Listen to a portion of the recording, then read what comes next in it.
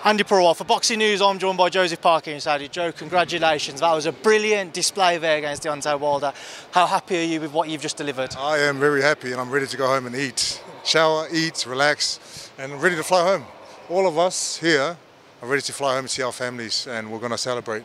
Merry Christmas. Before I let you do that, just a couple of questions on the fight. It was dominant throughout. Sometimes it looked like you could have even stopped him.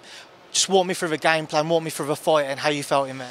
The game plan was to go in there, supreme confidence, follow the plan to Andy, and I had to be alert every second, every minute, every round, and feints and movement and everything was on point. So as long as we can go into fights in future and execute the plan and stay focused, everything is good. How difficult was it to stay focused throughout 12 rounds, mentally switch on, because you knew he had that equaliser? I was reminded every time in the corner to stay focused, every second, every minute, every round, and so that's what we did.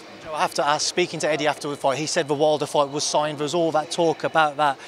Well done, champion. I was just talking about you now. No, thank you, man. Congratulations. Well done as well. Congrats. How are you? You were focused all week.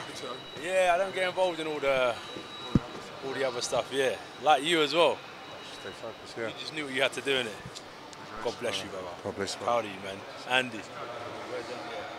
Thank you.